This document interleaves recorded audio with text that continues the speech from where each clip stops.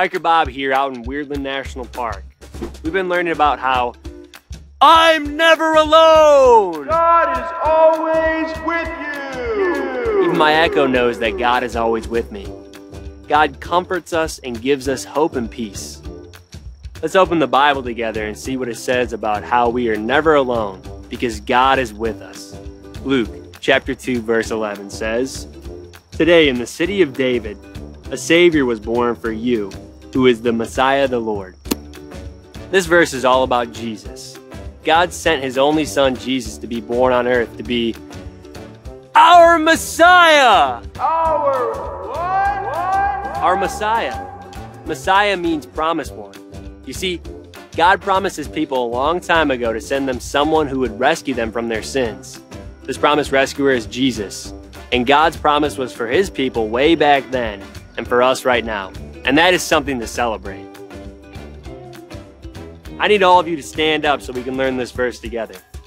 I'll say part of the verse, then you can repeat after me. Are you ready? I'm ready! Today, in the city of David. Today in the city of David. A Savior was born for you. A Savior was born for you. Who is the Messiah the Lord. Who is the Messiah the Lord. Luke 2:11. Luke 2:11. Well done! All right. When we follow Jesus, he becomes our Lord, and we can trust that God will always be with us. Let's try this again. Even louder! 3, 2, 1. Today, in the city of David, a Savior was born for you, who is the Messiah the Lord. Luke 2:11. Wow, right. God is always with us. He sent Jesus because he wants to have a relationship with each of us, like a light in the darkness. Jesus gives us a way to follow God. That's all from Weirdland National Park. I hope to see you again soon.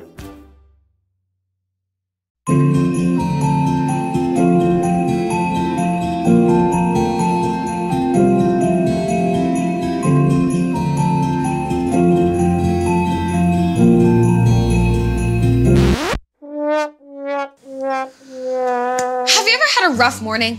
Like, really rough? Your dad woke you up early singing Christmas carols really loud? Your little brother drew marker on your favorite Christmas sweater? Or you ran out of marshmallows for your hot chocolate? My whole morning was just, awful.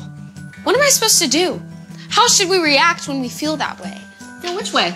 Aunt Kelsey, have you ever just felt, like everything around you is going wrong and you just feel frustrated? Well, yeah. Sometimes we all feel that way, and sometimes we don't even know why.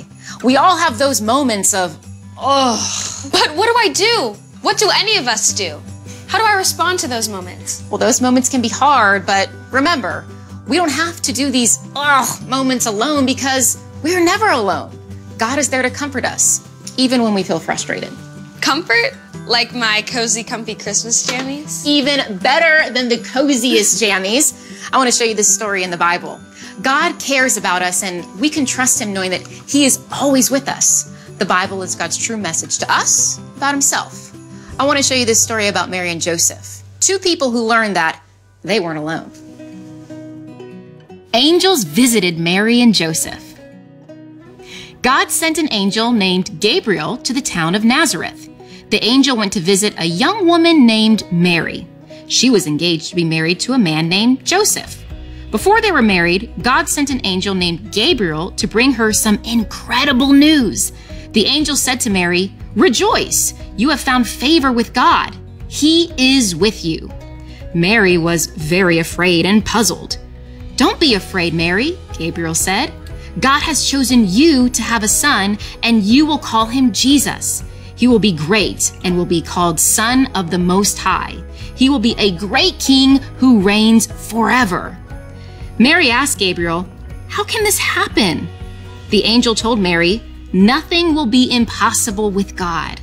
Then Gabriel had another surprise for Mary. He told her that her relative Elizabeth would have a baby too, even though Elizabeth was old. Gabriel reminded Mary that nothing is impossible with God. Mary knew that God is a great God. She said, "I am the Lord's servant. "Let it be as you say." Then the angel left her. Talk about a rough day. I can't even imagine how scared I would be if an angel gave me this news. Right? Did you notice what the angel said? He told Mary not to be afraid and reminded her that nothing is impossible with God. Mary must have trusted God a lot. She did, and she would have to continue trusting God. Read this next part to see what happened. Mary hurried to Elizabeth's house. When she arrived, the baby inside Elizabeth leapt for joy. Mary praised God with a song about how great He is.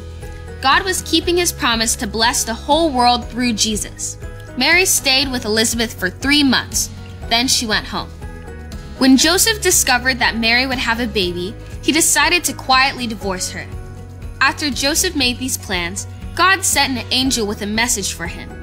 This time, the angel delivered the message in a dream. As Joseph slept, he heard the angel say, "Joseph, son of David, don't be afraid to take Mary as your wife. The baby boy is God's son. You will name the baby Jesus, because he will save people from their sins." When Joseph woke up, he did exactly what the angel said. Joseph married Mary. Later, when the time came for Mary to have her baby, Joseph named him Jesus. Wow. So God comforted Mary and Joseph during this crazy time in their life? They trusted Him when they had no control over what was going on. Not being in control isn't easy. It's even harder to trust God's control over my life. I think Mary and Joseph would agree with you, but they trusted that God is always in control, and that was comforting to them. God comforts us, too. So when my dad wakes me up early, my favorite Christmas sweater is ruined, or something happens I didn't plan, and everything feels, ugh, I can remember that God is with me, and that is comforting. My hot chocolate! It's gonna be all warm in the mug, but no marshmallows to float in it. Well, good news. Aunt Kelsey to the rescue. You did make enough for both of us, right?